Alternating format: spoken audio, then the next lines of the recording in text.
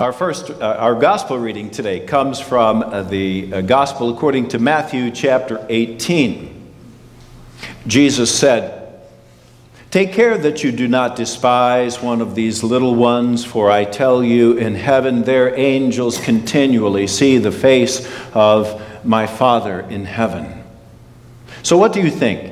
If a shepherd has 100 sheep and one of them has gone astray, does he not leave the 99 on the mountains and go in search of the one that went astray?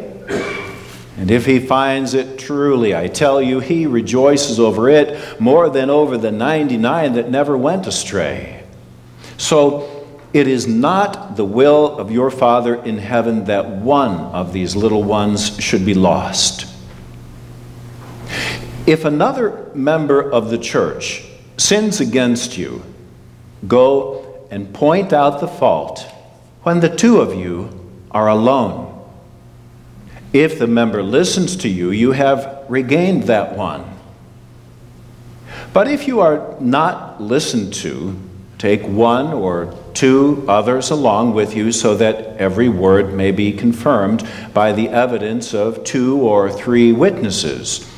If the member refuses to listen to them, tell it to the church. And if the offender refuses to listen even to the church, let such a one be to you as a Gentile or a tax collector. Truly, I tell you, whatever you bind on earth will be bound in heaven. Whatever you loose on earth will be loosed in heaven. And again, truly, I tell you, if 2 of you agree on earth about anything you ask, it will be done for you by my Father in heaven. For wherever 2 or 3 are gathered in my name, I am there among them. Then Peter came and said to him, "Lord, if another member of the church sins against me, how often should I forgive? As many as 7 times?" Jesus said to him, "Not 7 times, but I tell you, 77 times." Here ends our reading from the Gospel according to Matthew. The sermon that I'm going to preach today might sound a bit familiar to you. I hope it does. This is a theme that we have touched on before, and we're touching on it again. That's not an accident. This is a message that we need to hear again and again, because sometimes we drift away. It's a message that we need to draw from the words of Christ, the experience of the ancient Christian tradition, and remind ourselves again and again, and restate and realign our practice, because sometimes we can kind of drift away. We hear the message, we understand the message, we practice the message, and then we kind of drift away, so we return to Jesus' advice. Any good sports coach will tell you, you got to keep returning to the fundamentals, right? And keep repeating and learning those fundamentals again, lest we drift away, off track from the gospel message from Jesus, and into dysfunctional patterns of behaving in our families, in our relationships, even in our church. Matthew chapter 18 ends with a bit of a math conundrum when Peter asks Jesus, "So how often do I have to forgive? As many as 7 times?" Peter thought he was being very generous in that, because the rabbis, the teachers at that time, said you have to forgive as many as 3 times. So Peter thought, well, let's be really excessive here. We'll double that and toss in another one. So as many as 7 times? And Jesus said as many as 77 times. That's the way it reads in our translation. We usually read from the NRSV translation. But there are other translations, like the King James translation or the God's Word translation, that don't say 77 times. It says 70 times 7. Now, we'll leave it to the Greek scholars to argue, what the exact meaning of that Greek text. We're not going to get into the minutia about that. One says 77 times, another one says 70 times 7. Can you just imagine somebody like keeping track of this and tallying and saying, look, I've already forgiven you a total of 76 times. So if we're using the NRSV translation or the NIV translation, I only have to forgive you one more time and then we're through. All right? However, if you are using the King James translation, then I still need to forgive you 414 times. So I would advise you to either change your behavior or change your Bible translation. Obviously, we're not getting into that, all right? That's not Jesus' point, regardless of how you want to do the math or translate the Greek. Remember when we did our study series on Revelation last spring? Numbers in the Bible have a symbolic meaning. 7 represents perfection. 10 represents completion. So Jesus is saying, how often do you have to forgive? You have to forgive completely, perfectly, without limits. I want us in this sermon today to keep it real.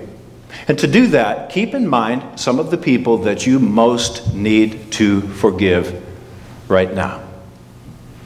And I want you to take a moment to call those people to mind. You don't have to point at each other. And you don't have to write it down unless you want somebody to see. Just want you to see whose name I'm writing down here. It might be some lingering resentment that you've carried for months. It might be a deep wound that you've borne for years. It might be some sharp words that you had this morning as you were getting ready to come to church. It might be your pastor. But I want you to keep those people in mind as we go through the sermon today, as we study this text, so that we stay rooted in reality. Jesus begins in Matthew chapter 18 with step 1 of a 4-step plan for conflict resolution. A 4-step plan for resolving conflicts kind of sounds like some trendy self-help book that you'd listen to on audible.com, but Jesus' words are as relevant today as they were when he first spoke them to his disciples, as real and as necessary today as they were in the times of the early church. So let's take a look at how Jesus tells us to resolve conflicts. Step 1, verse 15. If another member of the church sins against you, go and point out the fault when the two of you are alone. Right off the bat, Jesus shows his great insight into human nature, because he says, if another member of the church sins against you, he doesn't say, if you sin against another member of the church, because then we'd come back and say, I didn't do anything wrong. They're the ones that messed up. They're the ones that need to apologize to me. Jesus is like, whatever, that's cool. So let's say they're the ones who sinned against you. What do? Go and talk to them. Go, talk to them. I don't know of any research that has shown this, but my hunch is I'd say about 95% of the conflicts that we experience could be taken care of pretty quickly if we would just follow that first step that Jesus gives us in Matthew chapter 18, verse 15. The conflicts that we experience, if we would just sit down and have an honest, heart-to-heart, real conversation about those, I think they could be resolved. It sounds something like this. I had to come up with a name that nobody in the congregation has, as far as I know. So let's say Ralph sinned against me. So I say, Ralph, I just haven't felt right about what happened last week, about what you said or what you did. And honestly, I felt kind of hurt by that. But your friendship matters to me. Our relationship is important to me. But man, what happened just has been bugging me, and I haven't felt right about it. So I wanted to talk with you about it, that we might come to a better understanding of each other. That's kind of how it goes. Now, some might say, oh man, it takes a lot of courage to go have that conversation with somebody face to face. I don't think it takes any courage unless Ralph has a criminal violent history or a history of vindictive behavior. But I do think it takes a lot of integrity to say directly what you would say to others behind his back. I think it takes honesty. That's what it takes. Usually, though, we just want to jump over that first step that Jesus gives us, right? We'll turn our backs on them. So, I'm not talking to you. We'll pout and we'll stew and we'll talk to other people, gossip, go around and around on that, or maybe confront them in a public setting so it humiliates them. Jesus doesn't do those kind of behaviors. It doesn't encourage us to do any of that. Rather, he says, go talk about what's on your mind. If someone hurts you, sins against you, talk to them honestly, clearly, directly, one-on-one. This is not the time to escalate the argument by saying things like, you are so stupid, you are a great big dummy head. Accusations, attacks like that are not going to get us anywhere. Rather, the person is just going to get more defensive. Instead, you place your wounded heart with trust in their hands and say, this is how I felt. And in that scenario, they're much less likely to get defensive and try to attack, and much more likely to try to work toward a reconciliation. But I think that the major obstacle that keeps us from doing this simple first step, and don't worry, I'm not going to spend this much time on all of the steps. Some of them we can move along with pretty quickly, is the belief that it couldn't be that simple. I know, that's in the Bible, but that would never work. Let me tell you, I've seen it work so many times in life-changing ways. And I'd like to give you an example of that. Glenn Mitchell lived in Jacksonville, Florida. His son was murdered. Obviously, an extraordinarily painful, tragic experience. But rather than giving in to bitterness, he made a choice. And that choice was to go and talk to one of the people who participated in that murder. His name was Ellis Curry. And they met. They sat down and they talked. Just the two of them. They spoke clearly and honestly, heart to heart, one-on-one. And Glenn talked about his son. He talked about how much his death pained him still.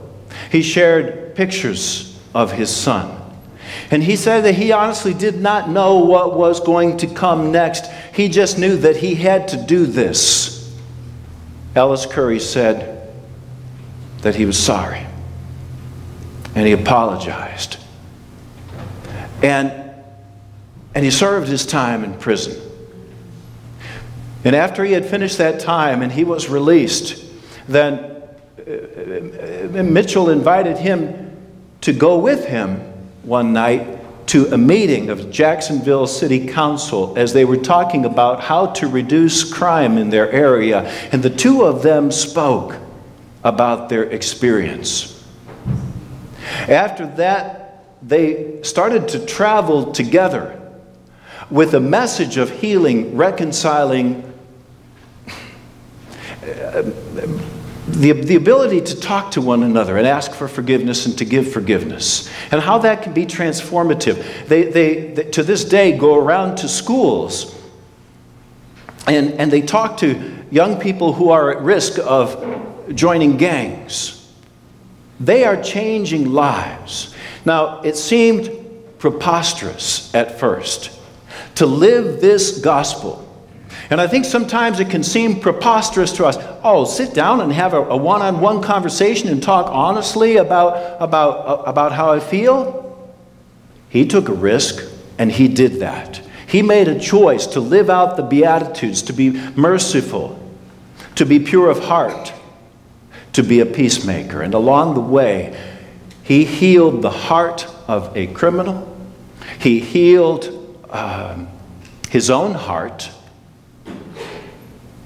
And he touched the lives of countless other people. Now, it's not easy. I'm not going to pretend that that's easy. But I will tell you this, it is a whole lot easier than carrying around all that pain and all that hurt, than carrying around a grudge or seeking revenge for all those years, that anger, that resentment that so many people carry around with them in a world that believes in an eye for an eye and a tooth for a tooth, or retaliation or revenge. Jesus' second step comes to us in verse 16, when Jesus says that if you are not listened to, take one or two others along with you, so that every word may be confirmed by the evidence of 2 or 3 witnesses. So what happens when you try this first approach? You say, okay, I'm going to take this risk. I'm going to sit down. I'm going to have an honest conversation. And it doesn't work. You might need some help from others. You might need some backup. You might need some guidance. In some situations, counselors can fulfill this role. A parent, a trusted friend, a pastor. And then Jesus says in step 3, verse 17, if the member refuses to listen to them, tell it to the church. The Greek word that is used there is ecclesia, which means literally the community. So you seek the guidance and the support of the faith community. Talk to your pastor. Talk to the church moderator. If the conflict happens to be with the pastor, go to the Pastoral Relations Committee, the PRC, and talk with them about it. How is this different from the step of the 2 or 3 witnesses?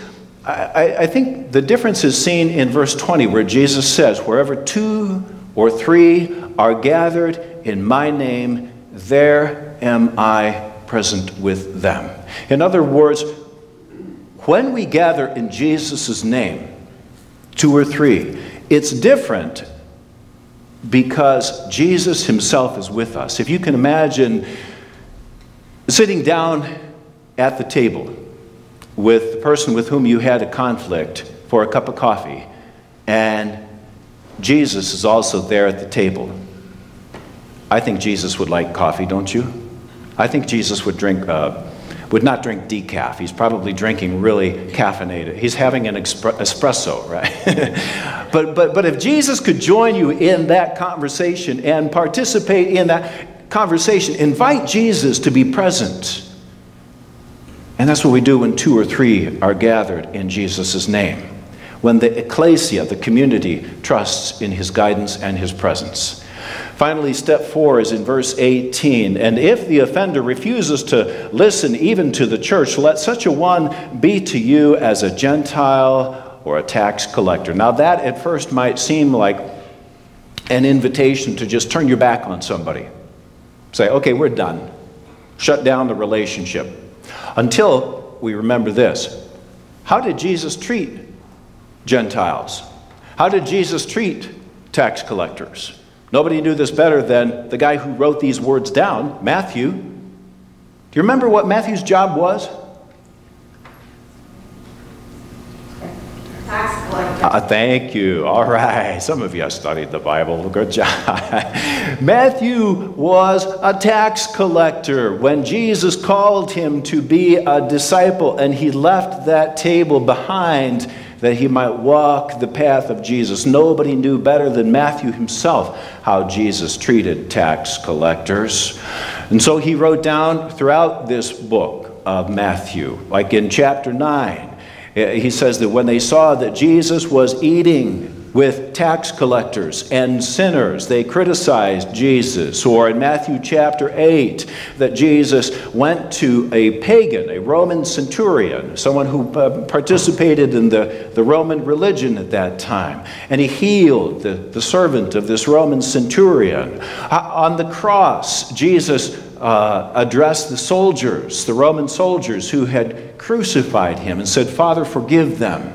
And he spoke to the repentant thief and said, "Today you will be with me in paradise." How did Jesus treat tax collectors and sinners? He relentlessly showed them so much love. He healed them. He forgave them. He loved them. He reached out to them.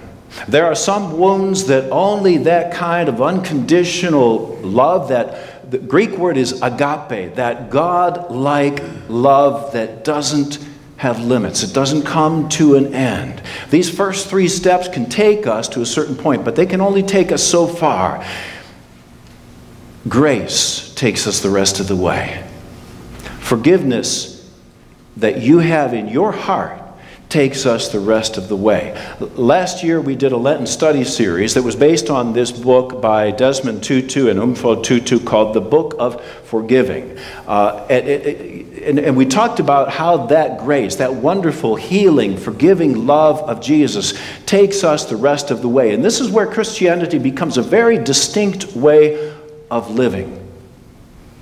Agape love, God's love, that unconditional, selfless, God-like love. Look, there will be times when the message is not received.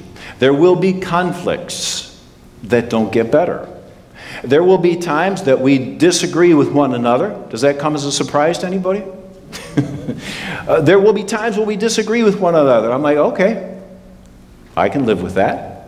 And there will be times when we are hurt badly by those around us. And I'm sorry to hear that. There may even be times when, to be safe, we need to separate ourselves from certain relationships. But there is nothing that I see in the Scriptures that ever gives us the authority to veto these words of Jesus in John chapter 13. "This is my commandment, that you love one another." There will be legitimate differences in our family relationships, in our friendships, and in our church community. But this is Jesus' commandment, that we love one another, that we walk this path of the gospel. This is not just pious dribble, brothers and sisters. This is real. This is powerful. This is practical. This is hard, but it is doable. Most of you know, if you've been here for a while, and I've told this story before, I'm not going to repeat it again today, that I sat down and met with the man who shot and killed my brother, Russ. I know that this is real. I know that this can be done.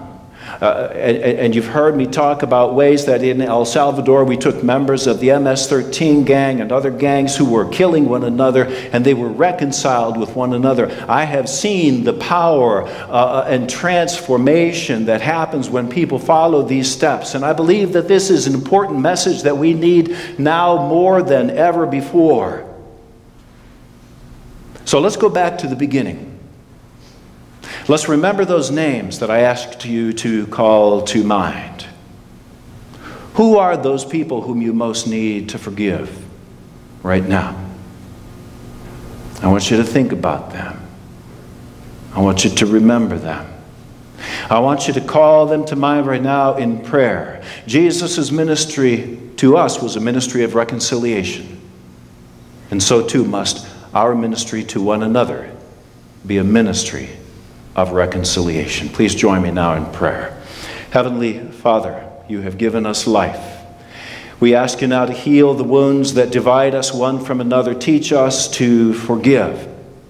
Help us to share in your ministry of reconciliation. Lord Jesus, as you have loved and forgiven us, teach us to love and forgive one another, for we are all your children. And it is not your will that a single one of us be lost. In Jesus we pray. Amen.